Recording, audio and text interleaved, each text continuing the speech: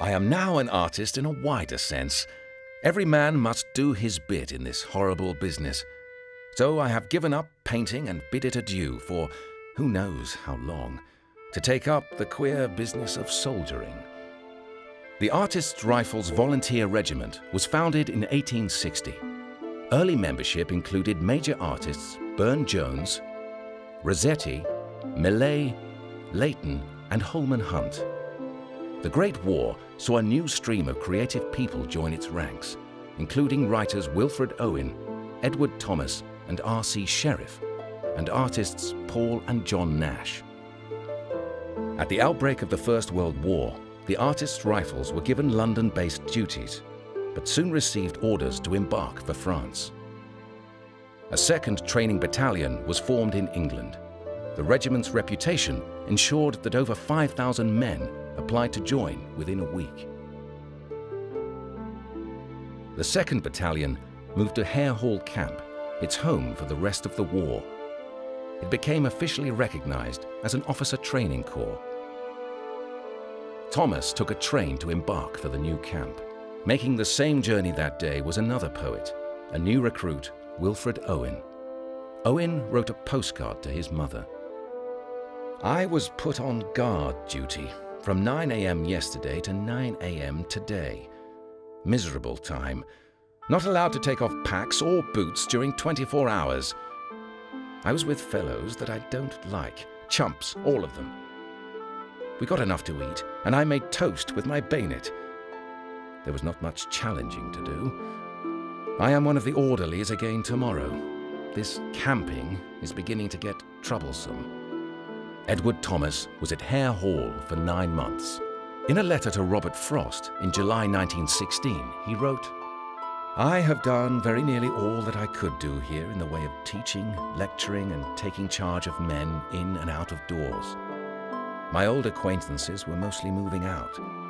The speeding up of things left no chance of enjoying the walks we used to have, so I had to go." Edward Thomas embarked from Southampton for France in January 1917. He was killed in the first hour of the Battle of Arras on 9th of April 1917 and is buried at Agni Military Cemetery. Rain, midnight rain, nothing but the wild rain on this bleak hut, and solitude and me remembering again that I shall die, and neither hear the rain nor give it thanks for washing me cleaner than I have been since I was born into this solitude.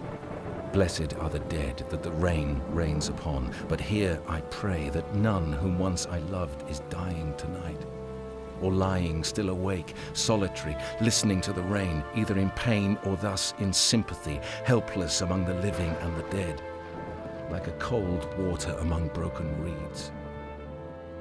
From July to September 1917, the Artists' Rifles were in the front line. Among those getting their first taste of the trenches was the artist John Nash, younger brother of Paul. His largest war painting, Oppy Wood Evening 1917, was based on his memories. It was an eerie place. Any explosions of any kind resounded all round you. Among these trees, or what was left of them. The artists were later sent to the Cambrai area. They were in support behind the front line on the 30th of December when a German attack broke through the British defences. The artists were ordered to make a counter-attack with no artillery support and sustained 116 casualties without making their objective. 50 years later, John Nash wrote to Joseph Darracott at the Imperial War Museum describing the action.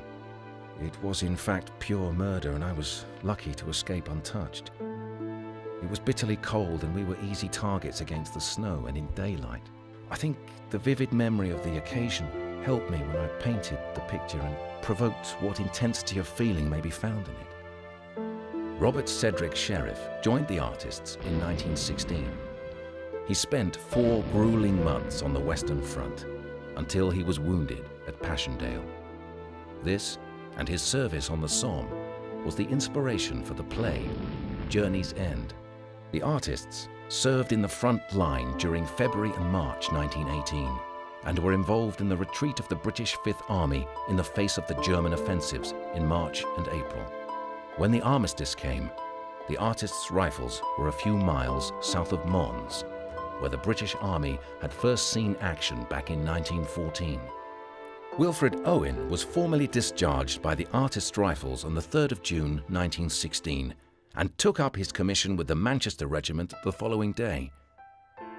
In 1917, he suffered severe concussion and trench fever whilst fighting on the Somme and spent a period recuperating at Craig Lockhart War Hospital near Edinburgh. Here he met Siegfried Sassoon, who read his poems and offered much encouragement. He was posted back to France in 1918, where he won the Military Cross before being killed just a week before the armistice was signed. What passing bells for those who die as cattle? Only the monstrous anger of the guns. Only the stuttering rifle's rapid rattle can patter out their hasty orisons. No mockeries now for them, no prayers nor bells, nor any voice of mourning save the choirs, the shrill demented choirs of wailing shells, and bugles calling them from sad shires. What candles may be held to speed them all? Not in the hands of boys, but in their eyes shall shine the holy glimmers of goodbyes. The pallor of girls' brows shall be their pall.